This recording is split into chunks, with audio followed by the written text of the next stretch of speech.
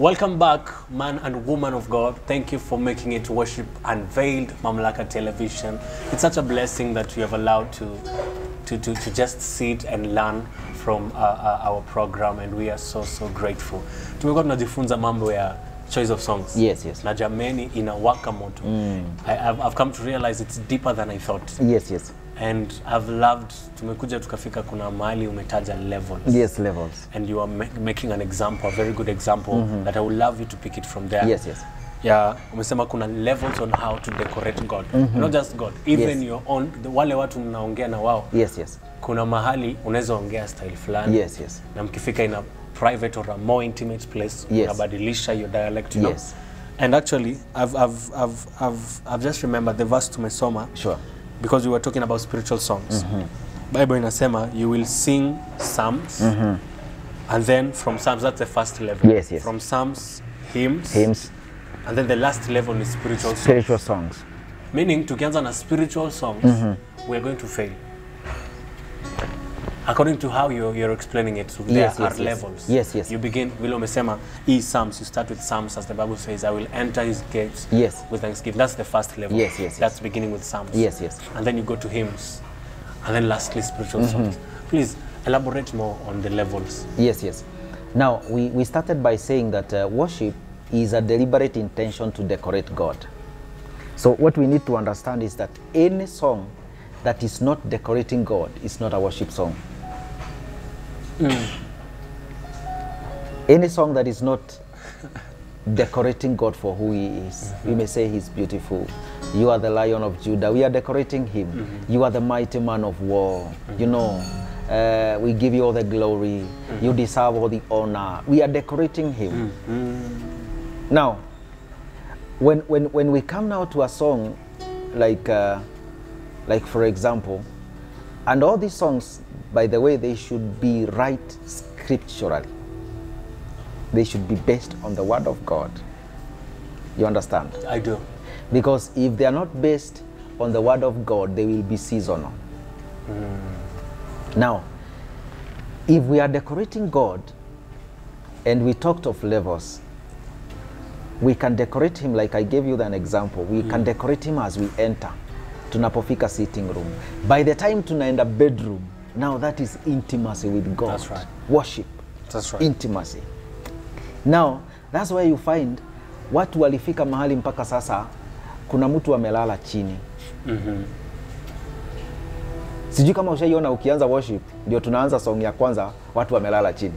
Have you ever seen that? Very rare, very rare. It's very rare. It cannot happen because those people unawapeleka tu in levels. And that's why I said, as a worship leader, you should be very careful not to lose these people on the way. Walk with them. Walk with them. By the time unafika mahali, ushafika kwa ibada unapata this program is not, you cannot control it yourself. Hata ukinyamaza people walienda. That's right. Because those people you walked with them. Sasa uliwafikisha mahali kwa intimacy, they don't want to get out of that place. That is why it is very important. And maybe because you are very sensitive to understand the Holy Spirit song. And you dwelt there. By the way, it is not about the number of songs that you sing in a worship service that makes a worship service effective. No. It is the Holy Spirit song. You can pick just one song and sing it for 2 hours.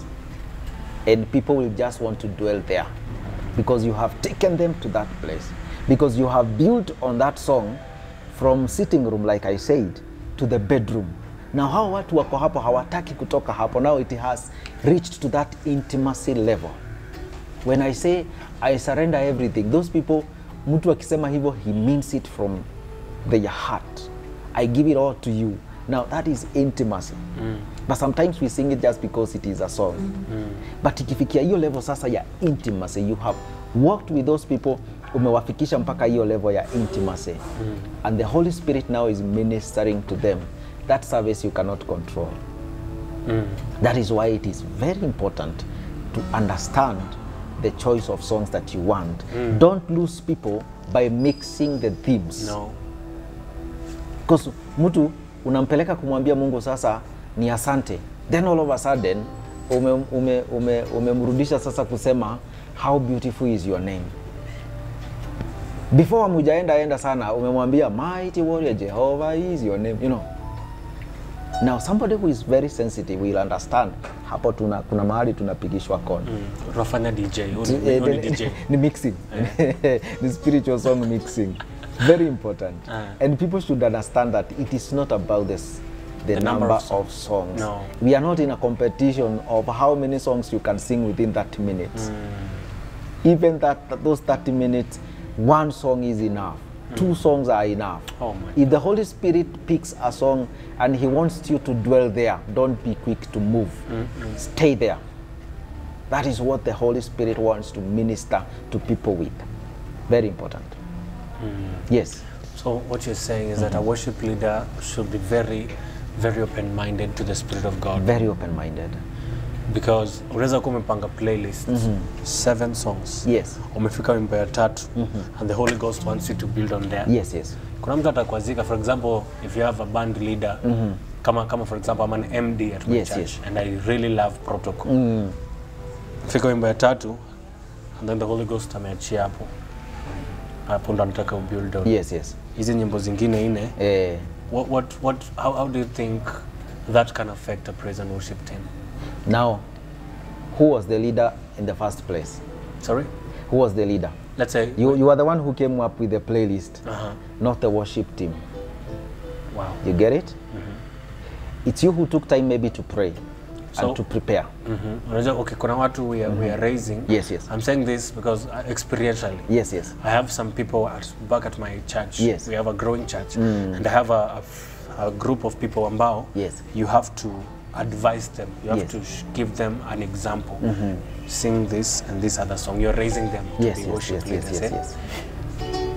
How do you think it's going to affect the way we are relating? Let's say for example, unajua kuna watu saizi muziki na grow. Yes, yes. Kuna mtu kama vile our brother Max amekaa hapa na mic, unapata yeye ndo MD. We have trained. Tumesema playlist ni nyimbo 14. Yes, yes. Na anajua, in fact, mpaka anajua after we sing this for 3 minutes, ataanza kuplay the tune to the next song. Don't you think that is going to bring chaos more than flow your Holy Spirit? Now, I believe the reason you are called the worship leader of that time, not the team leader per se, the worship leader of that service, is because all of us, we are supposed to follow you. As you follow the Holy Spirit? Even the band, the BGVs, we are supposed to follow you. So hii mambo ya MD inaishia kwa practice? Yes, yes. Because now, at that time, wewe ndiye tumepea steering. That's powerful. No. If for example you are driving a car, alafu wewe uko hapa kwa driver, sasa usikiange na huko kila mtu sasa anakuambia ni wakati wa kuweka gear 4. Huyo mwingine na huko anakuambia hapana, si gear 4 ni gear number 2. We will confuse you. That's right. Mwingine anasema overtake. No, you are not safe to overtake, you know. Utapata ajali ya barabara. Utapata ajali. But because we have given you the steering, every team should understand that the person on the mic, the person on the lead that day, all of us, we should follow them as they follow the Holy Spirit, so that we avoid a lot of confusions. Now, for those people who are being raised, maybe you told them, Yakomba, why don't you lead this and this song? I believe them too are supposed to be prayerful. Come on. Are supposed to be filled with the Holy Spirit. I hope they're hearing me. Yes. Please listen to Mbugua GK. Yes. They are supposed to be prayerful. Prayerful. They are supposed to have prepared. Even though you give them the song, they went back and prepared with the same song that you gave them, as they listen to the Holy Spirit on what He wants. You see?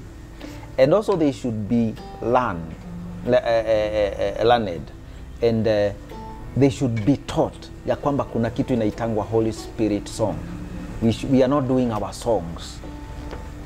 Let them understand, I gave you these songs. I like that. But it is possible kwa hizi songs hatutazifanya zote. I like that. You see, the Holy Spirit may decide to pick a song here.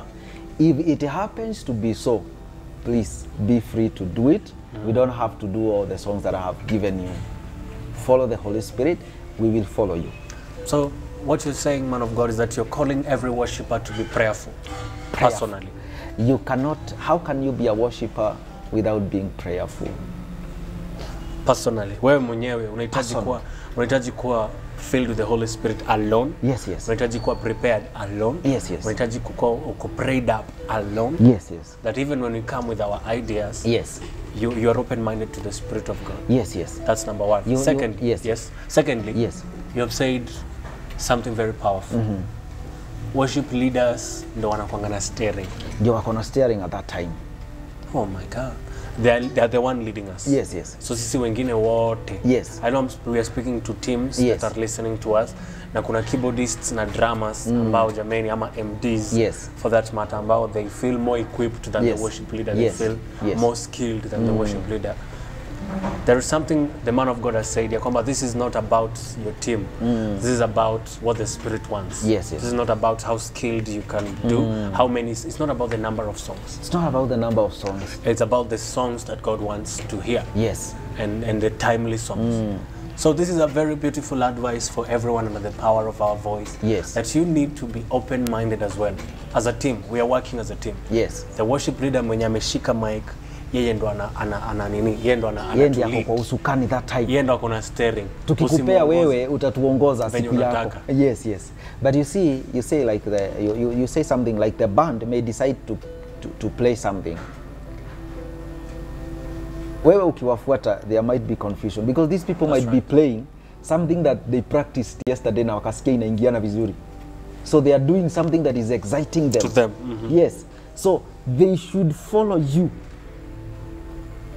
And that's why there should be communication between them and you, so that if you want to change a song, they know.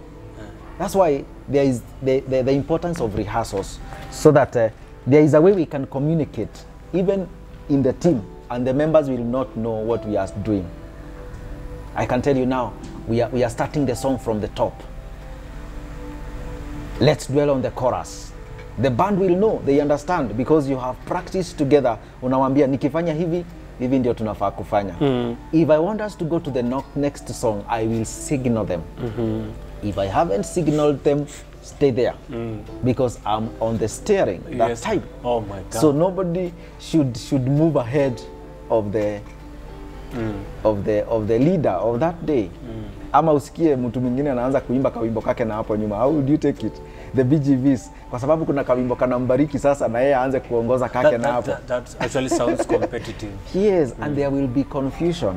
And because the Spirit of God is not the spirit of confusion, and he respects order. Because that time when umepewa your authority, be sure the Holy Spirit will use you at that time. Jameni, my fellow band members, tunyenyeke. Tunyenyeke, Mungu atutumie. I feel challenged, honestly. Yes. I'm a culprit, a very huge one. Yes. Who predict songs. When I'm playing the keyboard, yes. I love predicting songs. Yes, yes. But now that with that understanding, and that's why Worship Unveiled is a very powerful program. Sure. Because we are learning, we don't want to do things that pleases personal, tunajibamba tu sisi. Yes. We want to do things that pleases God. Yes. And if God is pleased with teamwork, we are supposed to be humble. So my fellow band members ambao mnanisikia, najua kuna wengi mmekasirika sahi. But this is my advice and this is the prayer ambayo utatuombea pia, that God atatunyenyekesha. We work as a team. You have mentioned something about communication. Yes. Ambayo I would love us to dwell in before we go for a break. Communicate na band. Yes, yes. Communicate na the team. Yes. How do you advise? How do I do such? How do I communicate? Niko hapo na lead, nimezama, I'm supposed to listen to the Holy Spirit. Yes. Again, I'm supposed to communicate. Unajua tena kuna pastors ambao jamani, they love throwing signals ukiwa kwa madhabahu. Yes, yes. How do you multitask? How do you do that as a worship leader? Now, communication it can be different from one team to another. Okay. Depending on how venye mumejuana. You see, if you go to every profession, but do you know in a medical field, tunaweza kukusengenya bila we kujua. Usiseme. Because there are terms we can use na kumbe tunakuzungumzia na haujui. Unaona? Uende kwa accounting, uende kwa media, there is some language they can use na waongee kuhusu jambo na usishikanishe. Na wananisengenya. Yes, na wanakusengenya ama they are talking to something. Juzi nilipanda matatu ingine. conductor na driver walikuwa wanapiga story. Mimi sikuelewa kitu hata moja. Sijui kama wanaita slang. Lakini unasikia ni story imeshika na ni tamu, but ushiki kitu. Mpaka mama mmoja akawaambia, ningependa kujua hiyo lugha. Because hiyo tunaweza ongelelea mtu na hasijue. Now, the same thing happens when you spend time together as a team. Number one, you will be able to know how to tell, maybe if you have a band yenye iko na vyombo mingi, maybe you have a lead keyboardist, you are able to communicate. Here we are going hard, we are going soft. Now, stop the BGV, stop, you know, without even others knowing. Na hawa wengine hawatajua, wataona tu vitu zina flow. Kumbe kuna communications zinakuja hapo. So what you're saying? Yes. Ni kwamba hata kama unasikiza Roho Mtakatifu. Yes. Rehearsals na kujuana na team ni important. You cannot substitute preparation. Ati useme tu unakuja kwa neema. Preparation, I like that. Prayer and preparation is key. You cannot substitute that. Tukiamuka hapa asubuhi, tuseme sasa tunaongoza ibada, wewe utatuongoza. Na hatuku prepare yesterday, you will definitely know. That's right. Because we have not spent time together. Utapata tunajaribu kuimba, sasa hiyo ndio tutajaribu kuweka key. Wewe mtu wa keyboard umeenda juu sana, teremka. Wewe uko loud sana, you know. But if you have spent time together to prepare, people will definitely know. Man of God, unajua kuna kwanga na kaishu. I've had this ya kwamba watu hawapendi kupractice worship session. Yes. Wanasemaga wacha Roho Mtakatifu atutawale. Yes. But according to how I'm listening to you right now, you're saying it's equally important. Very important. For the sake of harmony. Yes. And very good to avoid confusions. To avoid confusion. So your advice for praise and worship teams, they don't just pray, they also practice. They also practice. You see, even spending time together in rehearsal, it makes your heart to unite. That's right. You are not strangers, because you can be in a team with strangers. That's right. Now, when we are not strangers, we are now fellowship. We are in a fellowship. We are co-workers. We understand each other so well. Even without a lot that we have done, our hearts are tied together. You see, you have found yourself like for example, kuna mahali unaweza kuhudumu unasikia kuna ugumu fulani. Because maybe those people you are not hamujaunganishwa pamoja. You are not together. Spiritually you are not in agreement. You see, now rehearsing and preparation and spending time together, it brings us together in the spirit. Inatoa hiyo mungengano, inatoa mabishano, na inawaelekeza macho yenu kwa kitu kimoja. That's right. Such that you are able to understand each other even without you. Do you know you can communicate even in silence? It's possible because you have. Yes, vile mumejuana. Ni kama umenikumbusha mama yangu alikuwa ananiambia niende nihesabu wageni na wasijue. Yes. Kuna saa zingine maybe tulikuwa tunakula chapati. Nikachukua chapati ya pili. Kuna vile mama yangu ataniangalia. Anakuangalia, unajua hapo kuna makosa imefanyika. This and more is really coming to you at the comfort of your home here at Mamlaka TV. Don't pull out. Usitoke sahi, ngoja. We're having our last segment coming in. We'll be right back after the break.